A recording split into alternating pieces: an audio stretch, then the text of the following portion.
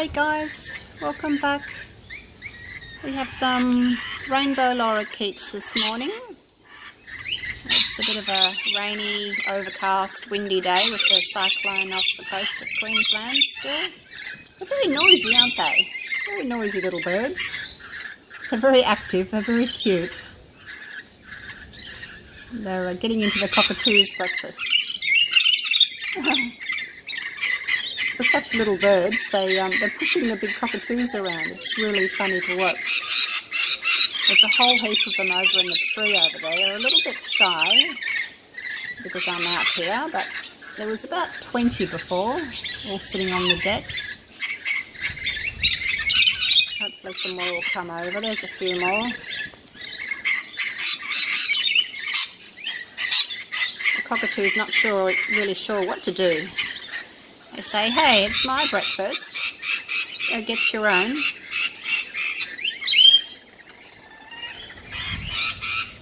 You've got to play nice together, don't you guys?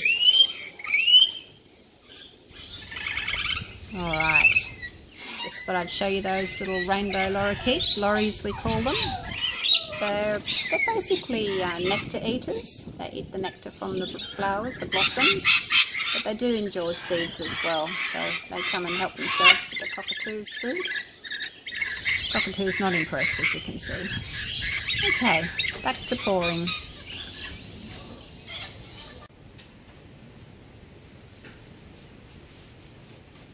G'day guys, welcome back again. Before I get started today, I'll show you the results of one of my previous pours. This was the first flip and dip I did, so nice and dry now. Dried beautifully. Hasn't really changed from when I poured it. The paints tend to go a little bit darker, but still really pretty. And if you put a coat of clear varnish on that, those colours really come up and will pop again. So that's it there. That was the 1.5 parts pouring medium to 1 part paint. So I haven't got really beautiful cells. My mix was a little bit on the thin side. So my next video I'll show you the next one where I did the thicker mix. And you can see the difference. It's much better in the way the cells have developed. Okay, so today, continuing with my 3 flip cups in the different colours. So the first one I did was the blue one. Then I did the purple one. Then I did the green one and the brown one. And today is turquoise. So all shades of turquoise, from a really light turquoise all the way up to a really dark turquoise, and then black and white as well. So all of them have had 5 colours in different shades plus black and white. So 7 colours, 50 grams of pouring medium, 50 grams of paint in each cup. That's 700 grams, which is 23 ounces of mixed paint. And I've got my 70% glue. This is Elmer's Glue All, but I found any white craft glue will work, and 30% water. So I just put 700 grams of glue and 300 grams of water in my jug there, in my bottle I should say. Okay, so for cells, same as usual, same as I've done for the others. 3 drops of treadmill silicone in each, except for the black and the white. So 1, 2, 3. 1, 2, 3. In you go. You don't need to squeeze these bottles at all. You'll find if you squeeze them, you'll get way too much. You'll get about 20 drops. So just hold it up and let the drips fall out on their own. Now, really good stir. Wipe the sides. Really good stir again. Really good stir. Wipe the sides. You really want that paint, the silicone, to get all the way down to the bottom, not just sit on top. So a good stir. The black and the white, I put 60 grams of pouring medium and 50 grams of paint, because I know that the black and white thicken up a lot. I might even have to add a bit of water. Oh, I'll see how it goes. Hopefully be alright. The turquoise, I had to add an extra 15 grams of paint because the turquoise is really, really thin. The others, 50-50. I haven't had to change them. So the black and the white, more pouring medium, and the turquoise, more paint. All right, let's start layering. So black first, and then I've split my colours with some white, so dark, light, dark, light, dark, light, and then the blue, and then we'll go back around to the black. So this is my lightest turquoise. It's called Marina. Very pretty colour. Hopefully it won't go too grey looking against the black, but I needed a light colour to go against the black. And now we've got the darker turquoise to sit on top of that light turquoise. And hopefully I'll get some dark turquoise rings, or cells I should say, with some light turquoise rings around them. So that's why you want your two colours next to each other to be opposite, light and dark, so that your cells will really stand out. No point having, you know, these two colours next to each other. There's not enough difference in those shades for the cells to really stand out and look pretty. This is my darkest one. It's called Deep Sea. It's a really dark turquoise, bluey green, and of course turquoise is a bluey green colour. It's not blue, it's not green, it's kind of in the middle. So shades of aqua or turquoise.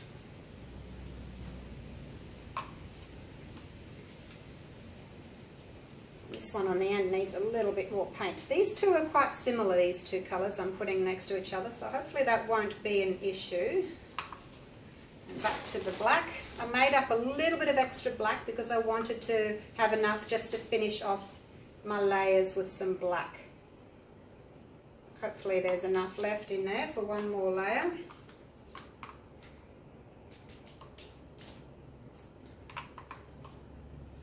Actually, I probably don't have enough of this one. I'll skip the middle one and put something else in there. I want to have enough of each colour so that you can actually see it. If you don't have enough of each colour, it kind of just blends into the other colour and you lose your individual colours. So this is my light one. I'll put this one in on top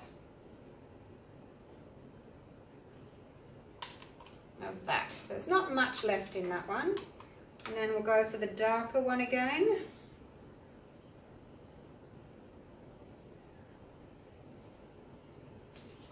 This little end cup here is missing out. It hasn't got very much in it. Well, not as much as the others have anyway.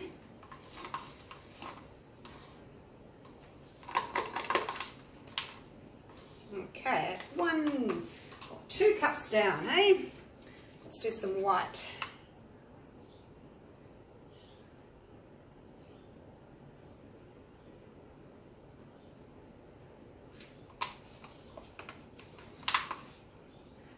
Sticking to me.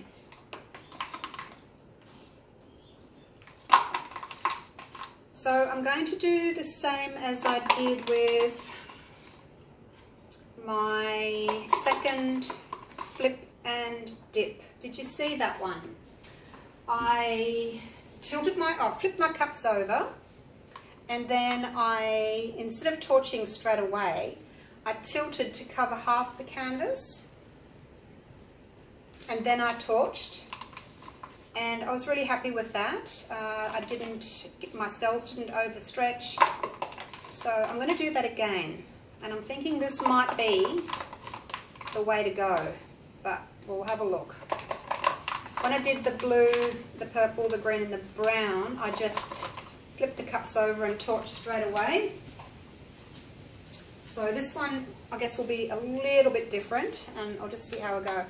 Now, I don't think there's enough left of this to do 2 layers, so I'll just do a little bit in that one. This one's already got it. A little bit in that one.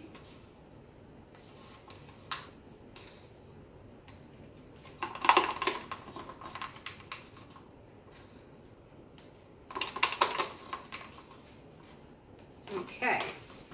Now, this blue, how much have I got of this one? I might just put that all in the middle, you know. Why not?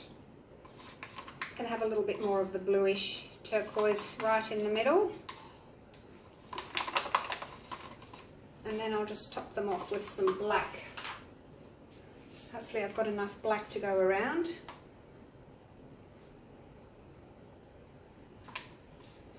don't think I have. I'll have to get some more black from my leftover stock from yesterday from the workshop. Got a little bit of black left over, so I'll just grab that so that I can put a bit on the end cup. I just keep it underneath the big cup so it stays fresh, nice and easy. Easy peasy, lemon squeezy, as they say. There we go. Let's pop that back over. There's not much left in there, but it's worth keeping. You never know when you're going to need it. Okay, so I've got a little bit more paint in the middle one, which is it's okay. Where's my middle section? There.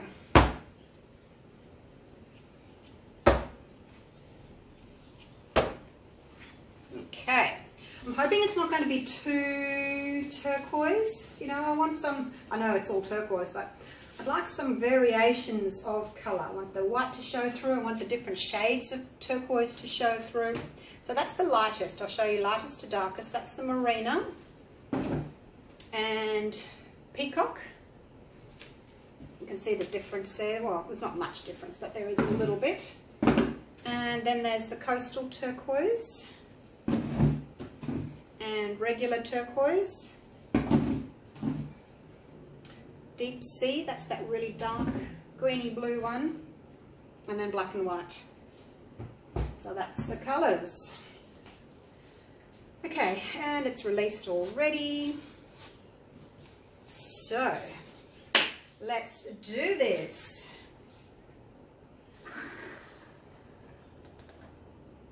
Oh, I love those striations. So pretty. And I found that going 1, 2, 3 works the best for me instead of having 1 down here and 2 up there, because then I get this like hourglass effect or wine glass effect that I really don't like. So I just let all the paint fall out and then I just tilt it to where I want it to go. And I found that that just works brilliantly. That nice bit of black just there. Off you go and visit your neighbour.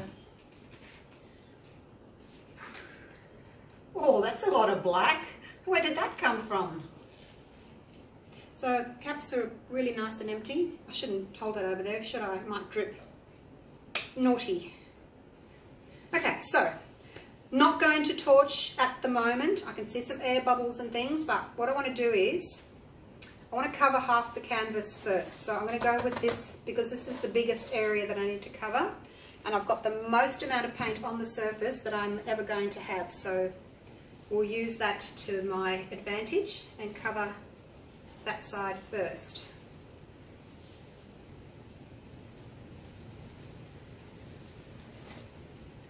Now I've got paint all over my gloves. Wash my hands.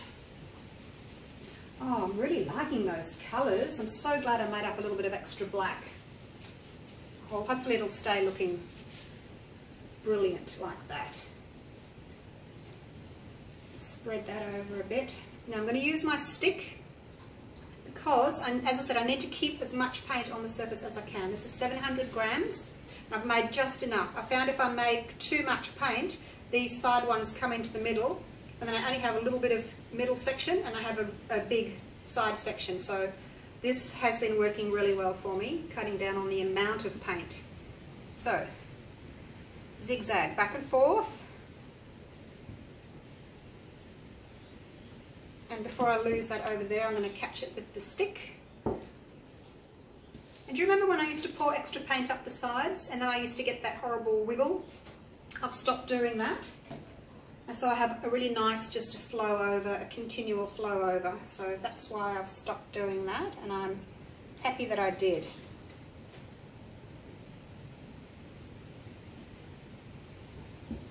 Alrighty. That can go over. That I will just do that with. I think I lost quite a bit of paint over there, didn't I? Love these colours. Gorgeous. I'm going to pick some of this up. I'm going to put it over here.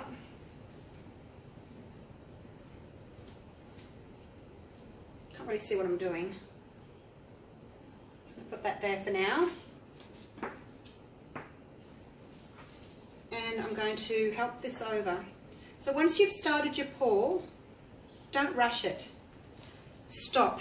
Take your time.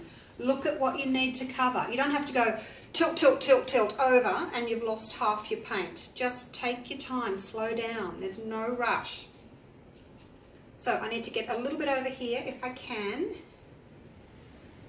And I need to put that back to save some of that paint because I don't want to lose it all off the side. And then while I'm tilting this way, I'm going to tilt down and we're going to get that at the same time. So watch both of those sections. And over. Beautiful. Did it. See? Easy peasy, lemon squeezy.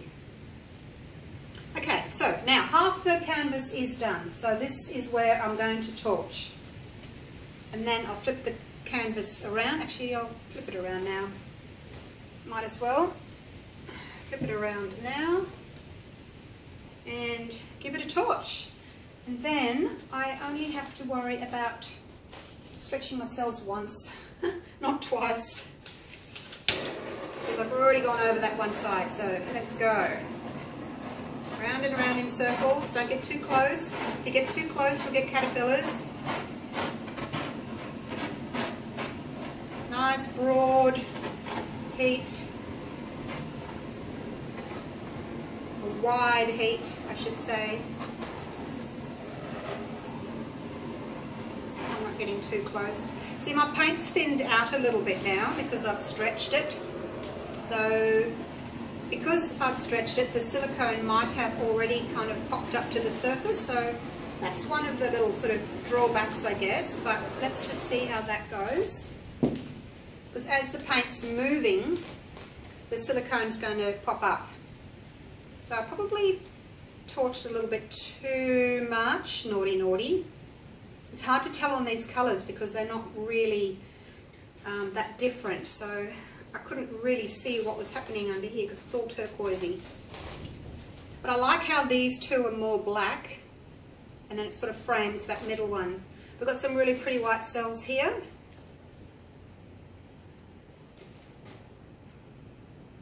There's an eye. Got my eye on you.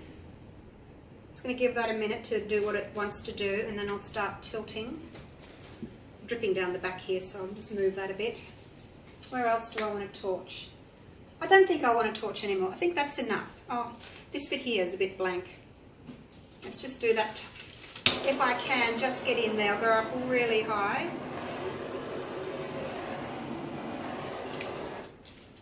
Even that was a bit close. See them all popping up there?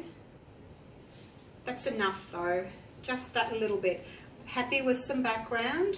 I like my background. Isn't that pretty colours though?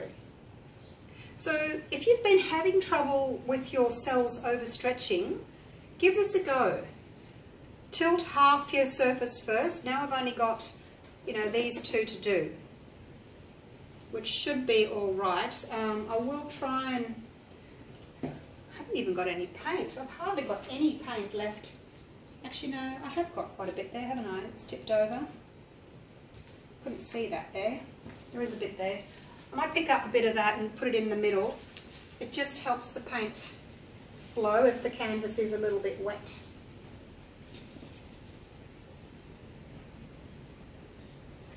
I'm just going to pop that there. It won't be staying, it will be going, so don't worry about it being messy. Won't stay, I hope. Probably should have put some black there, shouldn't I?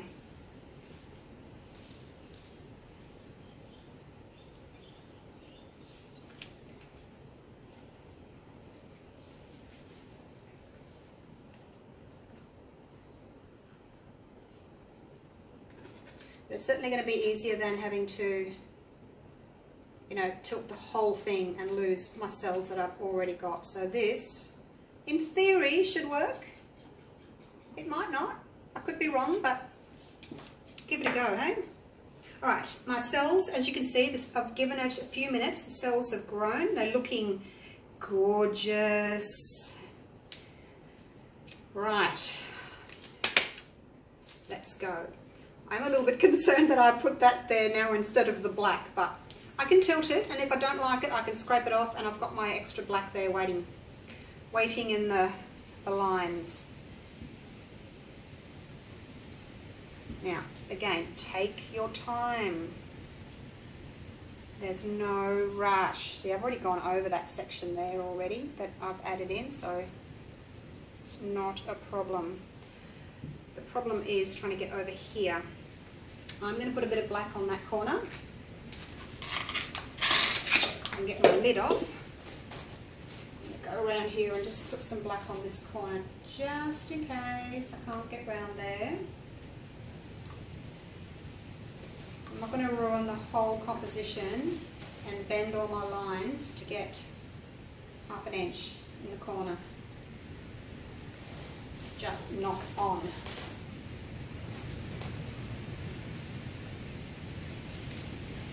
Okay, that'll do.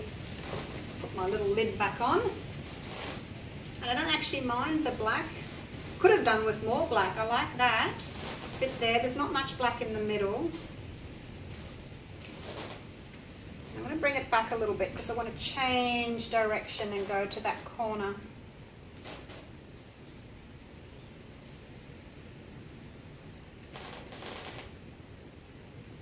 And come back, change direction. Now, can I get back to that other corner? Not really. Okay, no, I'm not going to force the matter. That corner can stay as it is. Not worth it. Not worth ruining a whole painting to get to that corner. I'll torch it and that'll have a few cells in it and you won't even know. I'll know and you guys out there in YouTube land will know, but it'll be fine. I could. Shall we try? I just risk losing all this gorgeousness, that's all, by going over there. Let's see what happens. I'll take the white back into the middle.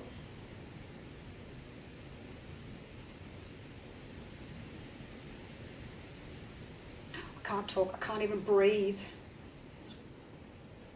Go, you good thing. Oh, I did it. Okay, that's enough. Now I'm going to straighten up my lines. Actually, that's okay. Yep, that's all right. I didn't ruin anything. Now, where do I need to? I need to move my composition down a little bit, like so. Actually, no, it's a bit busy there. It needs to come back this way, just a touch.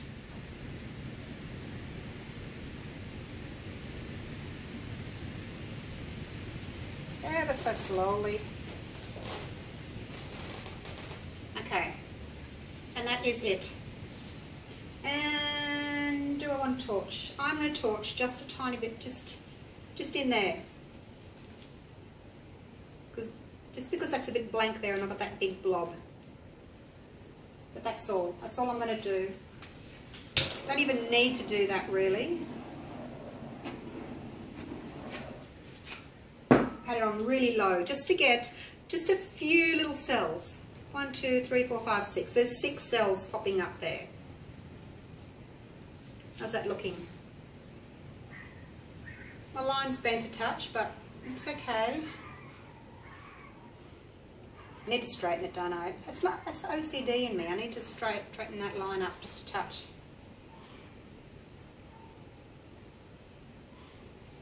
Okay.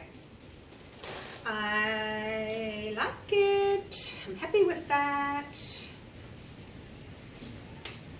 And there's a little bit of dark just here. I just want to grab a few in there. I said I wasn't going to, but you know, I don't mind a few little ones here and there with the bigger ones, the cells. I quite like it. Different sizes. So what do you think? Is that a good result? Tilting halfway first? I think so. My cells maybe aren't as huge as they are on some pours, but it's a trade-off. the cells that I have got, even though they might be a tiny little bit smaller, they are really nicely shaped. It's quite busy actually. I could have had less cells. I say that after each pour, you know. Maybe I should just cut down on my oil. Although it's really not the amount of oil I found. It's the amount of torching. It's the heat that brings these cells up. It brings the oil to the surface with your cells. So I find it's the amount that you torch. So if you don't want so many cells, don't torch so much. Just let a few pop up. I want some dark there for the corner. Okay. Look at those. 1, 2, 3, 4, right on the very edge. Looks like a weird sea creature looking at me with 4 eyes. Never seen that before. Cells sitting right on the very edge. How bizarre is that? Oh, I love it, you guys. So, turquoise, there you go. All shades of turquoise. 5 shades of turquoise plus black plus white. Rightio. I'll get my gloves off, take you in for a close-up. Love it! My messy hands. Right. And then, I better go and get dinner started.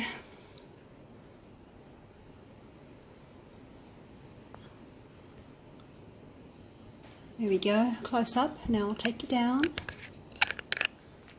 so that you can see the whole thing. Really like this one. Oops, zoom out a bit so it can fit the whole thing in the frame.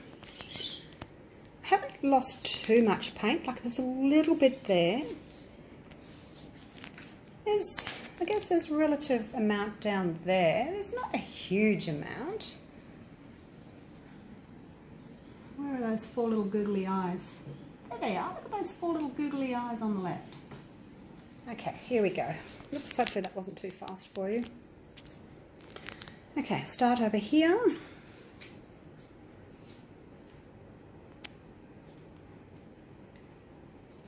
Pretty cells. I'm glad I haven't lost the white. Sometimes the white really gets lost, but it hasn't.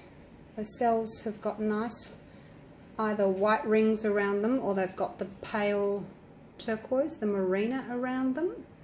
Look at those up there on the left in the middle there. How gorgeous are those? White rings. Look at that. White rings around turquoise. So pretty. There is a bit of a caterpillar there. What are you doing there, caterpillar?